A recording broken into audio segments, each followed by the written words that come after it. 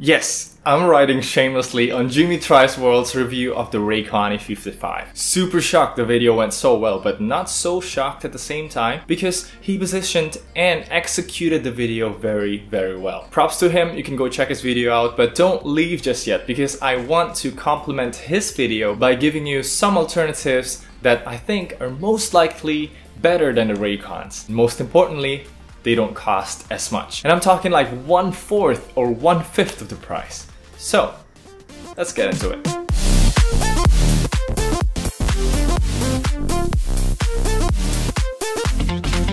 Selamat pagi! Good morning everyone, Kenneth here, and today we're going to talk about my favorite earbuds out of everything I've reviewed so far. There's a good 30 to 40 of them in my Tested by Ken playlist. I know it's not too much, but it's decently enough to give you a recommendation. And also, I highly recommend checking the full reviews to know my full analysis of the sound quality, build quality, controls, what have you, including the latency test and the call test. In this video, I'm going to discuss the most important pros and cons in categories like best overall value, best AirPod style, best for gaming, workouts. So this is gonna be quite a long video, but worry not, timestamps are down in the description below. Please use it at your convenience. Before we get started, let's see what the Raycon E55 offers for $120. Going to the product page, right off the bat, you see 36 hours of battery life. But what's more important is each earbuds can play music for 6 hours, which is very decent, I won't lie. It's also got a kind of sculpted KZ-like design, which could fit great. And then it highlights Bluetooth 5.0, but everything nowadays use it. And lastly, a wireless charging capable case. That's it? Yeah. That's it. They put the IPX4 sweat resistant rating down in the facts section, and if my experience taught me anything, that's not enough for showering. It can barely survive a washing machine cycle, and these better have volume controls because they don't tell you in the website. Again, no volume control at this price, a big no. And also, the LEDs better not blink every once in a while. The only good thing about the Raycon as a whole is, as Jimmy pointed out, they have an insanely good 45 days return policy. And with their 1-year warranty, if you happen to have charging problems, a dead case, earbuds not charging, you can get it exchanged for free. This never happened to any of my earbuds, but sometimes I hear that in my comments.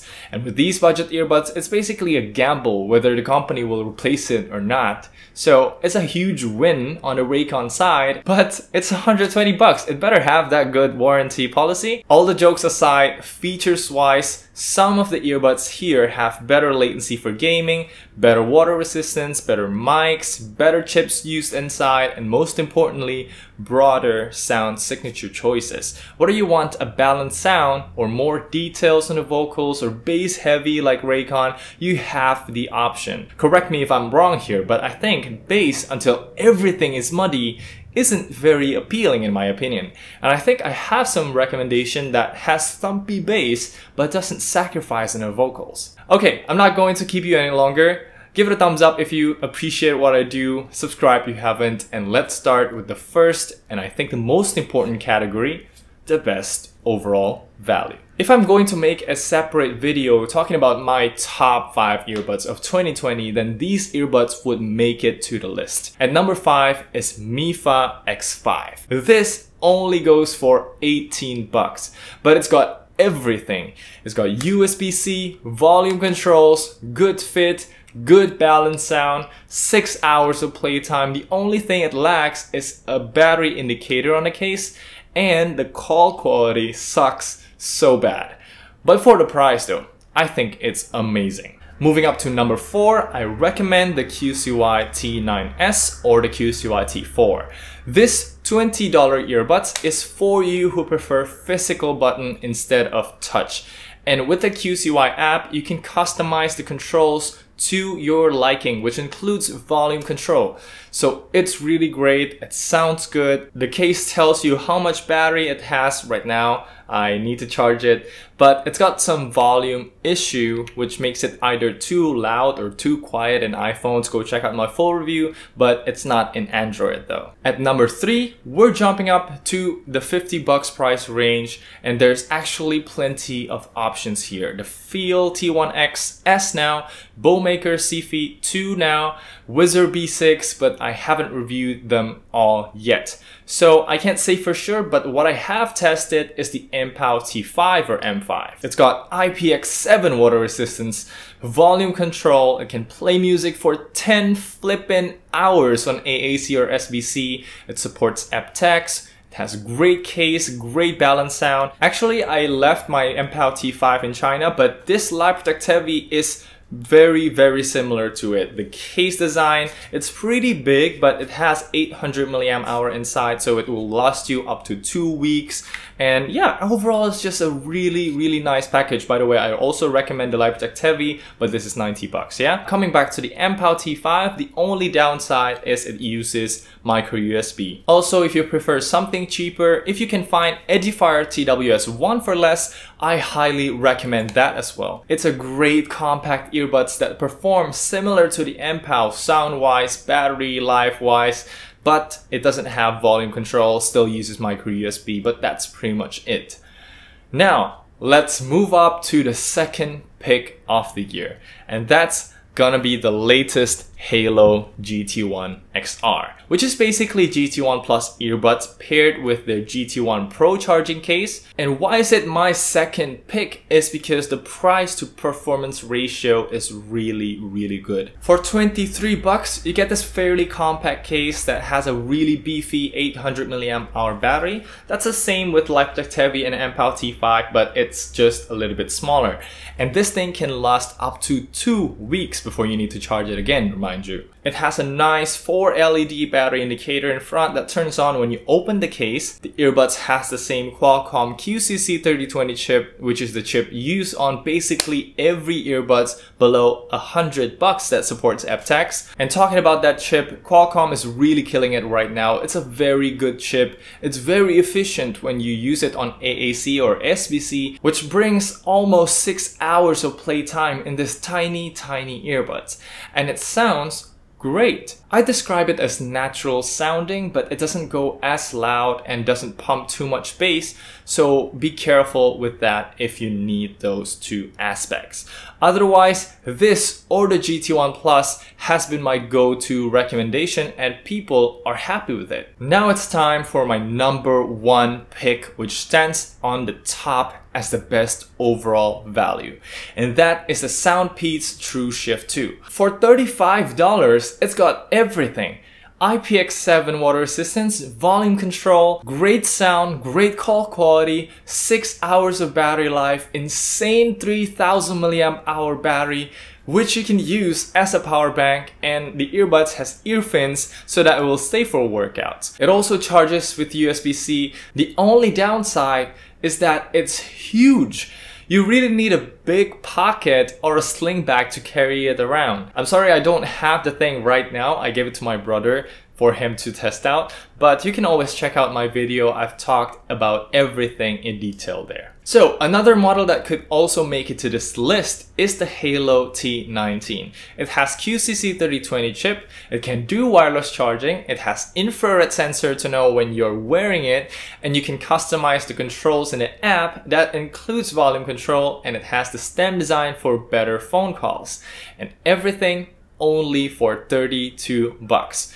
I take that in a heartbeat, and actually I'll unbox it very soon, so stay tuned for that. Okay, I don't know how many minutes we're in right now, but honestly I'm not expecting you to watch through the entire video, but if you've made it this far, thank you so much. I really appreciate your time. That's why I put my best overall value first, and I'm trying to be as concise as possible whilst providing you as much information I possibly can. So yeah, we've got a lot more categories to cover. Let's move on to the next one. This is the best half-in-ear or AirPod style. To be honest, I haven't tested too many here, so I can't talk about the Transmart Onyx Ace or Soundpeats True Air yet, but those two could be a great contender at $30 to $35 because they both use Qualcomm's chip, and that's a good sign of a good earbud. In the meantime, here are my recommendations. At number 3, there's Realme Buds Air Neo. This is a bit more expensive at around $42, and honestly I think that's a little bit too expensive for what it is. But it has something that you don't get on any AirPod style earbuds, and that's gaming mode.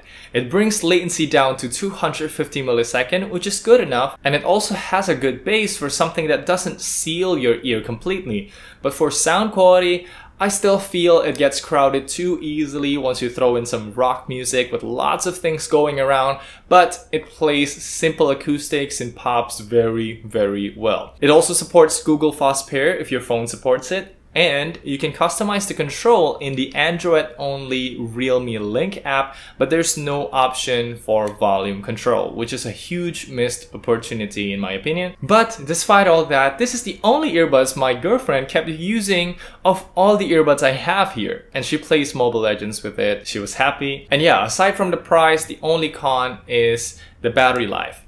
2 hours and 30 minutes at 50% volume, and that's not very good. Alright, moving on to number 2 now. We have the One More ECS 3001B. Its problem is it's hard to find, but if you can find it going for $30–35, I say get it. It's really great. It's got a physical button with volume control. Its call quality is superbly good. The case design is unique to say the least, and it sounds okay, maybe a bit lacking in the bass, but for most music that I listen to, pop music, I think it's perfectly fine. For bass though, I can always recommend the trusty Sabbath X12 Ultra as the alternative. I haven't reviewed it yet again since my video last year, but a lot of people have bought it and are happy with their earbuds. It's also got the Qualcomm chip and the IEM design, so it's really good. And now finally, it's time for my top pick of the year, and this is actually the cheapest of the bunch. This is the QCY T7. I haven't made a full review yet, but this is truly a love at first sight. And first listen, for $22, the build quality is awesome. The case, the earbuds are all matte textured and they feel high quality. Battery indicator is here. It sounds great. It has a capacitive sensor which automatically pauses the song when you take the earbud out, and you can customize the touch control to change volume as well, just like any other new QCY products, and that's very good. For battery life, 4 hours of playtime, USB-C to charge, and the only thing it doesn't have is probably gaming mode, but that's asking too much for the price. At least that's what I think. One particular earbud that I want you to steer clear of is the Xiaomi Mi Air 2 SE. Maybe I'm being too harsh on it in my review, you can check it out, but it just doesn't deliver. The sound signature feels weird to me. Controls suck, just like every other Xiaomi earbuds, and call quality is also one of the worst ones I've found. But yeah, if you want a simple half in-ear, I guess it still works. It's just not the best, especially, the price to performance ratio is not good. Anyway, next up, the best for workouts. The thing you have to know here is every earbuds, even the Halo's tiny earbuds, can be used for a simple run. But if you want to be extra sure that the earbuds will stay in your ear no matter what, here's my recommendation. At number 3 is the Jabee's Firefly 2. The only thing about this earbud is it goes for $99.99. So yes, it's actually the most expensive earbuds in this entire video, but it packs everything, and I mean everything. You get IP67 water resistance, super heavy duty construction, great sound similar to the Light Protect Heavy, physical button that includes volume control, and I think they've updated to support both touch and push controls. I've never heard of that before, and this is the only earbud that I've tested with transparency mode. The earbuds can play music for close to 10 hours. The case can wirelessly charge, it's got battery indicator, USB-C, and what about the exercise points, you might ask? While it doesn't have ear fins or ear hooks, it has a rubber strap that you can attach to both earbuds, so you can just hang it on your neck during exercises. So yeah, worth it for the price if you ask me, but let's see the cheaper options. Which brings us to the number 2. the Soundpeats True Shift 2. We see this here again because it has ear fins, so it stays very well on top of how great this earbuds really is for the price. So go ahead, watch my full review to know more. Now, on to the top pick of the year, and it goes to the QCY T6. What makes this really great is the fit.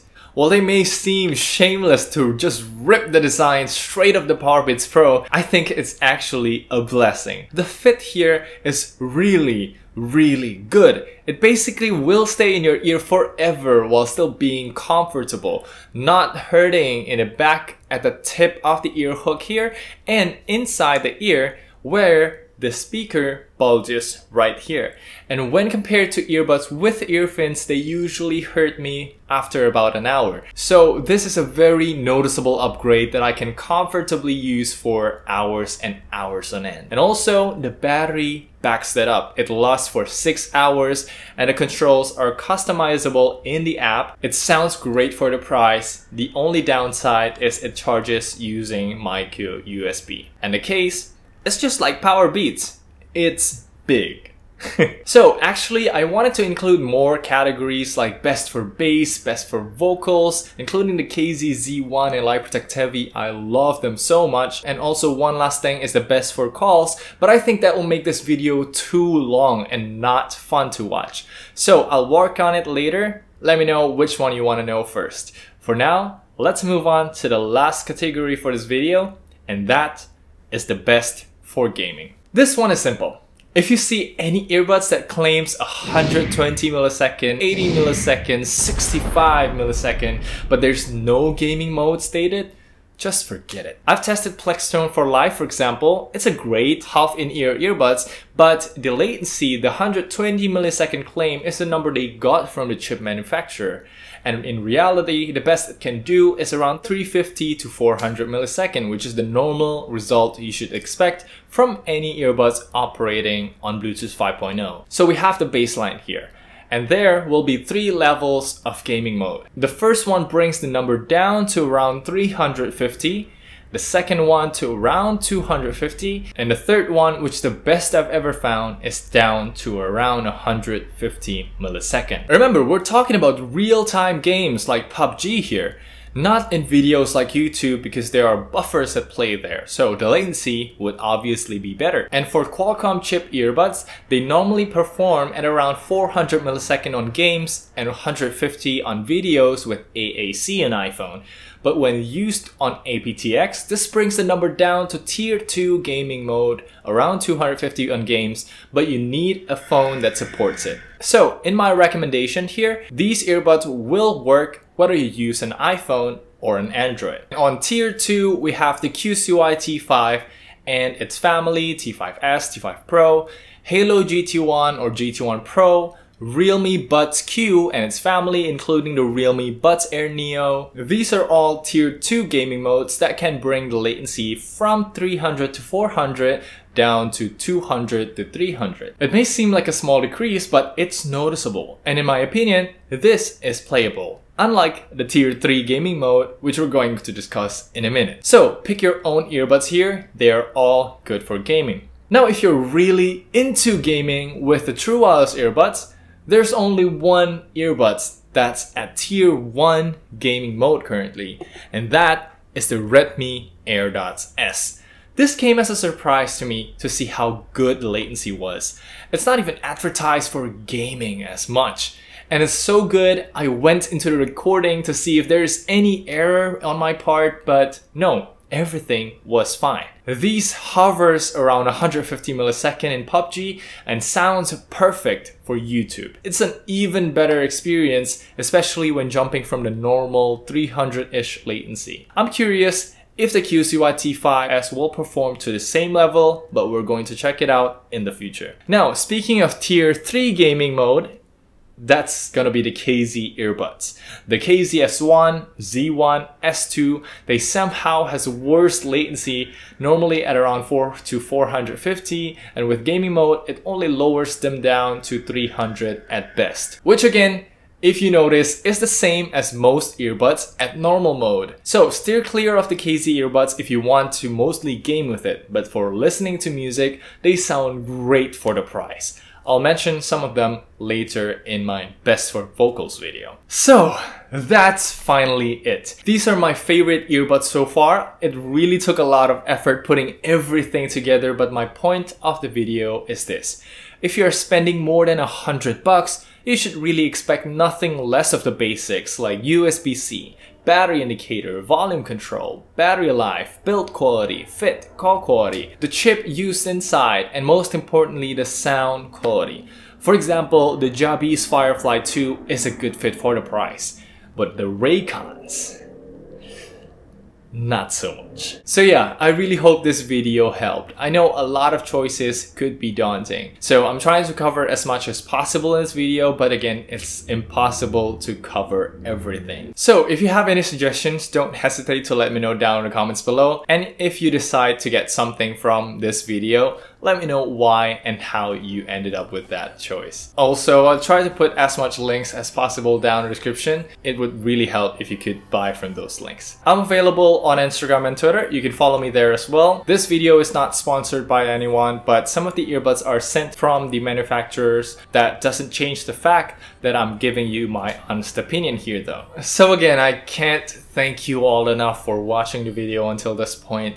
Let me know if you have watched the whole thing by typing #TeamTestedByKen in the comments down below.